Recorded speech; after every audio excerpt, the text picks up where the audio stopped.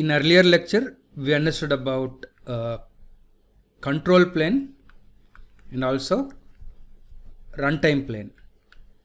And we discussed about Cloud Hub as a runtime plane and how we can manage Cloud Hub using runtime manager, etc. from control plane. But now let us discuss about Anypoint Runtime Fabric when we need it and what all features we'll get with it, right? So suppose if you are working with Cloud Hub, your applications will be running on Cloud Hub managed by Mulesoft. Of course, in your own VPC. This is a private VPC anyway, that is secure actually.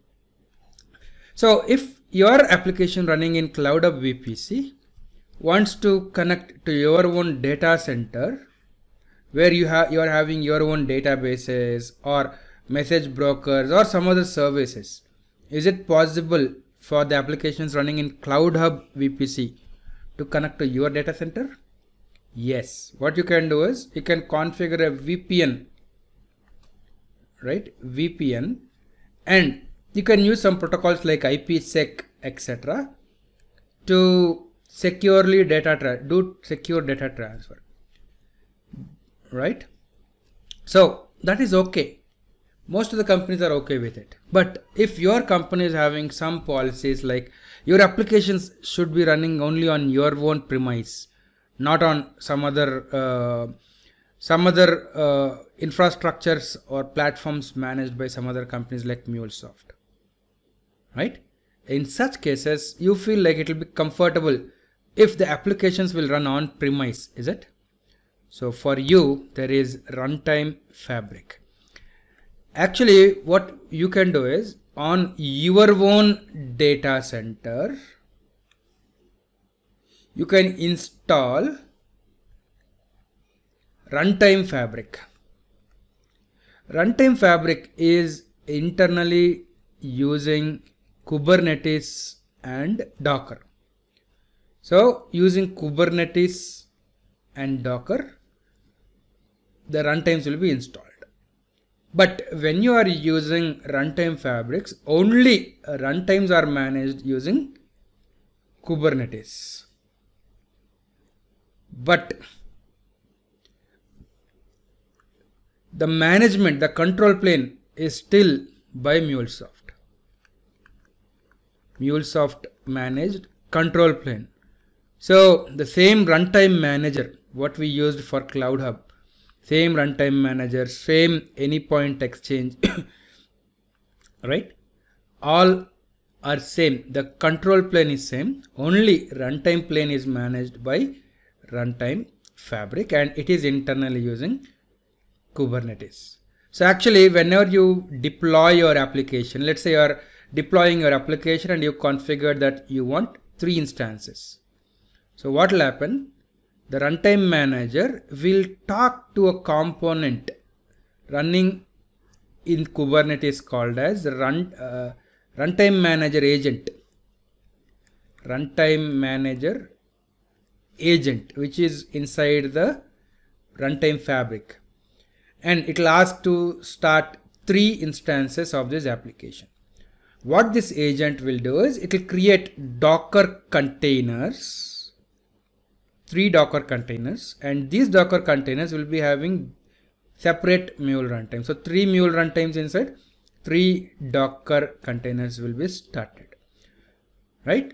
So these application instances are running within your premise and it is managed using Kubernetes. That is what is Runtime Fabric. So now let me run through this presentation. So Anypoint Runtime Fabric is a container service that automates deployment and orchestration of Mule applications and API gateways. So Runtime Fabric provides a container service. It deploys your applications inside containers. And what all it can deploy? It can deploy your applications as well as applications which are running inside Mule runtimes as well as proxies which run inside gateways, right? So runtime fabric runs within a customer managed infrastructure. And again, customer managed infrastructure can be your own data center, or you can have your own AWS cloud or Azure cloud or any bare metal servers also. So you can install runtime fabric on Amazon AWS or Azure or in your own data centers. Okay. So Anypoint Runtime Fabric supports deploying applications using same Anypoint Runtime Manager and deploying policies and updates using API Manager, and also it internally uses Anypoint Exchange. That means the total control plane is managed by Mulesoft only, right? So let us see what is the Runtime Fabric architecture. So as I told, Runtime Fabric will be internally using Kubernetes.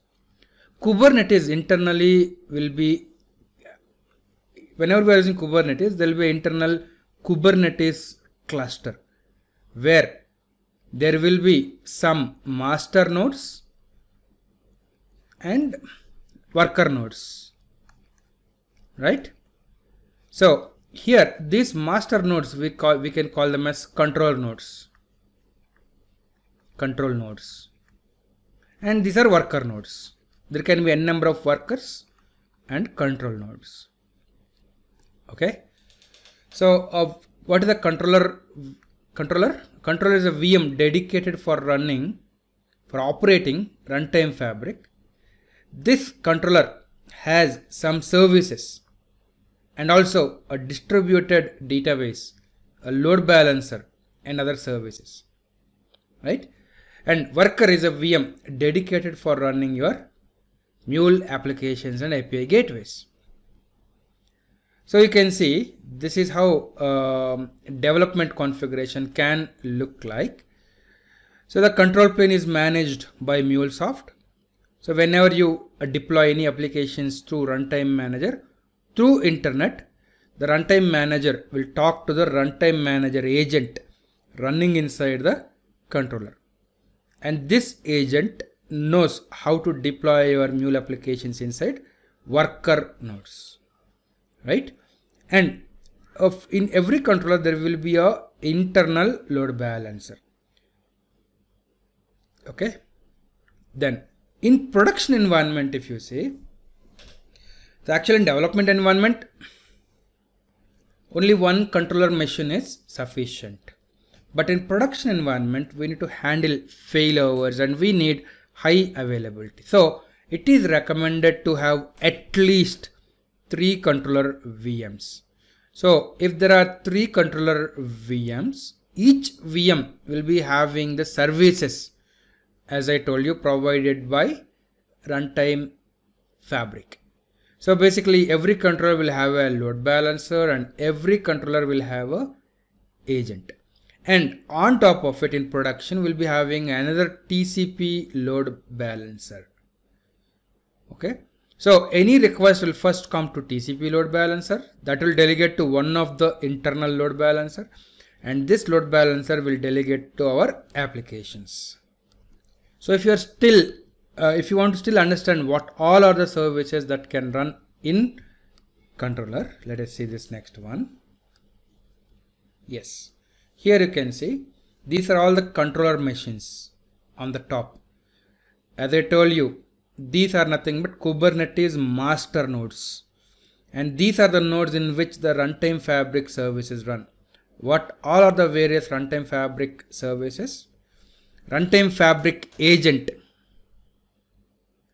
one agent which is responsible for deployment, and another agent which is responsible for monitoring these applications. And there is something called as log forwarder, which can forward the logs to third-party log managers, etc. And on all these workers, these are all nothing but Kubernetes workers, right? So your applications will be deployed on Kubernetes workers, and you can see log forwarder agents will be present in every node, right? Okay.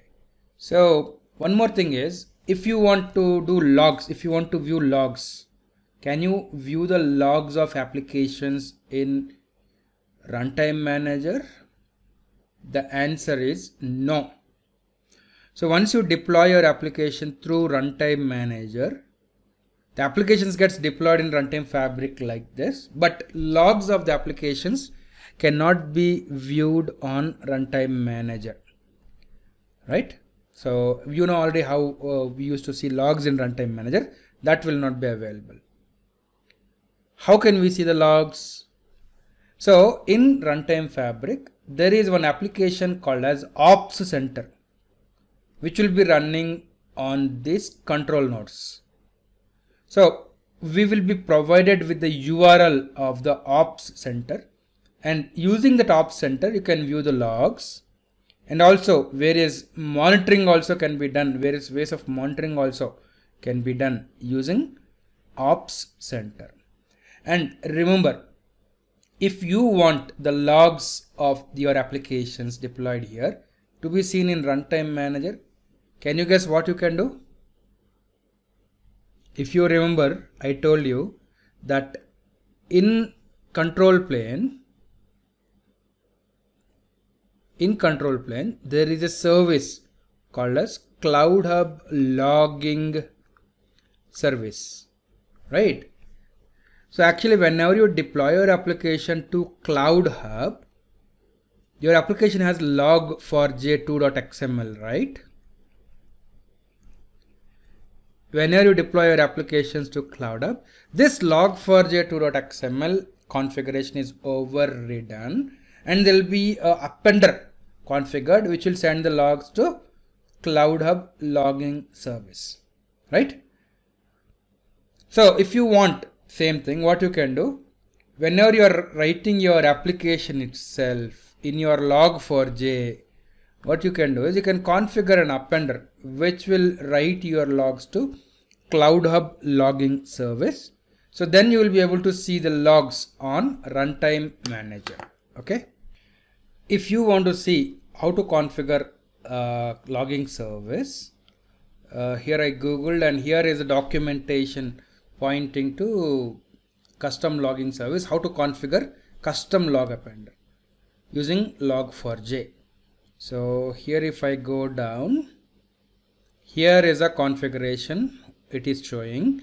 Here in log4j2.xml, this is configuring a rolling file appender which is telling how to write logs to files, and this is the one log4j2 Cloud Hub log appender. This is the one which you need to configure if you want to send logs to Cloud Hub Logging Service.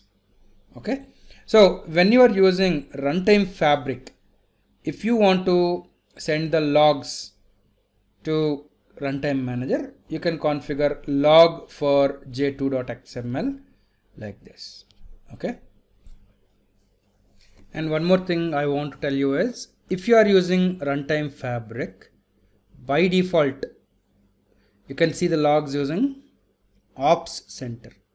And optionally, what you can do, you can configure your log4j2.xml to send the logs to Cloud Hub Service.